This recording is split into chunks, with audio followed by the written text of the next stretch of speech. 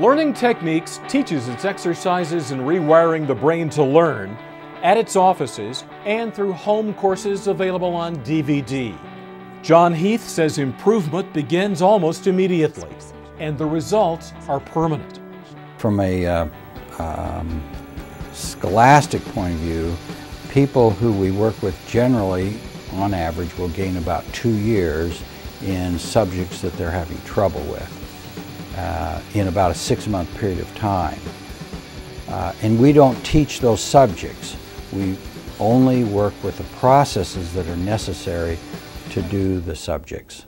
When I talk to people, they are so excited when they find out that you can change these things. They have always thought that their child was bright. They always thought there was an answer, they just couldn't find it in the usual places they had looked. And so when we talk about how your brain turns teaching into learning and how it remodels itself, they relate to that immediately, and they're ready to go. Like reading. Reading, in order to read, your eyes have to be able to track. They have to be able to go from letter to letter to letter and word to word to word and line to line to line, and they can't skip things. And they got to take that information in a smooth order. Now people will sometimes, we'll work with them for a short period of time, maybe 2 or 3 weeks, and they'll come back and they'll say, I already see changes. Now all those 5 weaknesses that an individual has won't just disappear. Some of them take longer, like one of the processes that takes a long time is concentration. It takes a long time to develop the circuits that a person needs, but other things like visual tracking is much faster. And it's surprising when your eyes will find things easily how the amount of accurate input coming into your brain explodes. And then of course your intelligence has much more information to use than it's ever had before. When people call, they'll say, my child's lazy. And I'll say, I don't think so. Most children aren't lazy. You and I'll say to the parent, you and I love to do things that are easy for us, right? Say yes. Say, we hate to do things that are hard, right? Yes. But it doesn't mean we can't do things that are hard, it just means we don't like to do things that are hard. And your child is just like you and I. They don't like to do things that are hard. So what you have to do is you have to make things easier, and then they'll self-motivate. A superintendent came to Learning Techniques, came to me and said, I've heard about your research. I wonder if you've ever tried it in a school. And we said, no. And he says, well, do you think it would work in a school? And I said, yes. And he said, well, I don't want to make a big deal out of this, but he said, I'd like to try it on just a few students. Would you be willing to do that? And I said, yes. So he gave us 6 students to work with. 3 he didn't do anything with. They were just a control group. And then the other 3 we worked with. And he got about halfway through the procedures that we use. And these children we were working with started to move ahead, and the other children didn't. So he called me and he said, listen, I can't keep leaving these other 3 behind. He said, I can't leave these children struggling when I know I can fix the problem. What does an experienced educator think of this approach to helping bright kids who can't learn? Ralph Pomeroy is a retired school superintendent in Utah. After allowing the Learning Techniques approach to be tested in his school system, he wants it to be widely adopted by educators. I like to look into the future and try innovative kinds of things. The educational establishment is pretty lumbering, and it takes time to change and make adjustments and things. So lead out, be the point man, do whatever you can to make adjustments and changes and things that will help kids. That's what we're all about, is making kids learning easier for them. And so that's where I went with this project, to try to help kids that were struggling.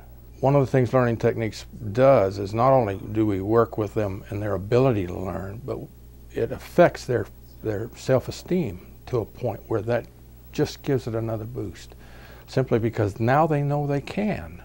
They always thought they couldn't, but now they know they can if they work a little harder and work this way and overcome these difficulties. Then they can be just as bright or brighter than the other kids. In the beginning with this program, parents were skeptical. We had to do a real good sales job on them and talk them into letting us try this program on their student. To the point where 4 years after we started the program, we had a waiting list of parents wanting their kids in the program. So the parents sold it to the other parents. I didn't have to do that because it worked, and it made a difference in these kids. But when you go through the program and they overcome the difficulties in the brain with the learning, then they're fixed. And that's the way I talk about it with parents. Wouldn't it be better to fix this child than to just make it easier for him? So that's what the approach we took. We wanted to fix some kids. Once the brain has overcome those difficulties by making the connections that need to be made, because they weren't made during the environmental time or during the socialization time, then they can be just as good a student as anybody else, and the behavior changes. Their behavior they're self-confident. They know that they can do what everybody else can do. Teachers welcome this project, this program, once they understand it. It takes a little while for teachers to really understand it, but once they understand it, they know what it'll do to help their particular student or students, then it frees them to work more or longer or better with a whole class and not just be focused on a few kids that are struggling that they have to spend a whole lot of extra time with. So the whole class benefits. If you have a bright child and you know they're bright because of some of the other things they do and the way they can communicate with you, but they struggle with learning for whatever the reason, this is a good chance to try to find out why they are struggling with learning and make their lives a lot more pleasant for them and the parents by allowing this kind of a program to overcome the difficulties the child's having. Schools don't do anything wrong. What they do is they worked with only part of the learning process, that is the introduction of information. They do that, and they do a very good job of that.